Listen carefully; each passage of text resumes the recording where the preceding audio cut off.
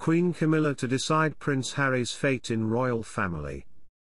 Hello viewers, welcome to Royal Unlock. Please make sure to subscribe and hit the notifications bell, so you don't miss any updates about the British monarchy. Prince Harry's offer to return to royal duties has been completely ruled out. The return of Prince Harry and Meghan Markle to the royal family as part-time royals has been described as impossible in the wake of tense relations between the two parties. Royal expert Valentine Law has suggested that even if King Charles does end up reconciling with his youngest son, he will receive opposition from Prince William and Queen Camilla after he has vilified them on several occasions since the royal exit. He also noted that the decision to bring the Sussexes back into the royal fold hinges on the approval of all members of the royal family along with the king, courtiers and palace advisors.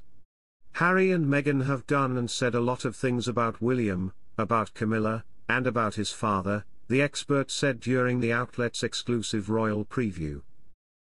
It must be said that this is highly unlikely, Law noted, adding, the late Queen was very clear that Harry and Meghan could not have a half-half hybrid role as they wanted to do.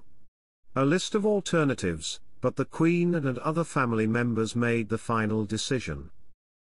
I think that's what's going to happen this time. I think it's the family members who are going to make any of these big decisions, the former Times journalist said. But I think they were a little too hasty at the palace in saying absolutely not. Harry and Meghan recently faced criticism for incorporating their royal titles into their new website.